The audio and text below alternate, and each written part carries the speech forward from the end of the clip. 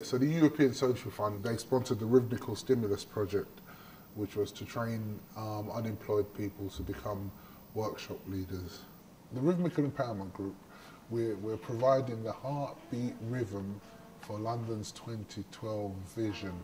Hand drumming is connected to the heartbeat because the heart beats like a drum. If you can try and imagine when your first 9 months of life, if you can imagine that, it is there, that memory is there in your subconscious. So when you sit down and you participate in this activity, that's when it comes out. I went to an exhibition at Earl's Court and there was drum jam. So I sat in on a workshop and I was able to, within a space of about 3 or 4 minutes, I was able to play a drum, be part of a group and create a sound that sounded like an orchestra.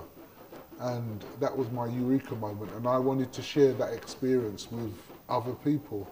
It's something that I've benefited from personally. It's empowered me personally, and I want to try and share that with other people to say, well, look, this can actually empower you in whatever way that suits you. So it's not as if I'm saying, this is mine, try this, yeah? I'm saying, well, this is here, this can help you. A lot of people, I always think that a lot of people think that they don't have rhythm, but everybody has rhythm. And it's only when you sit down, because when you say to somebody, come and sit down and play drums, you put this image in their minds of, oh no, I've got no rhythm, I can't play an instrument, and all these things. But once you get them to sit down, and within 5 minutes, they're actually playing an instrument and they're playing in a rhythm that they thought they never had. All of that, just those few stages alone are transformative, because that allows people to realise that there are no boundaries to what they can actually do or in the way that they think.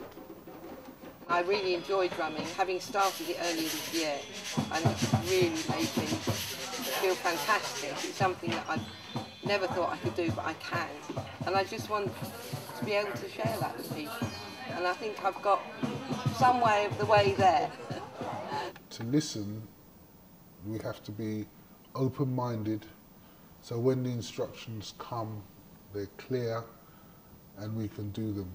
Because one of the hardest things for any human individual to do is to listen.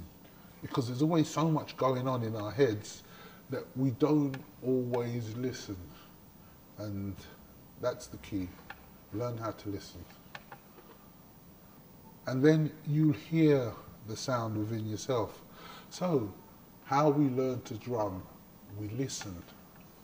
Listening is the key.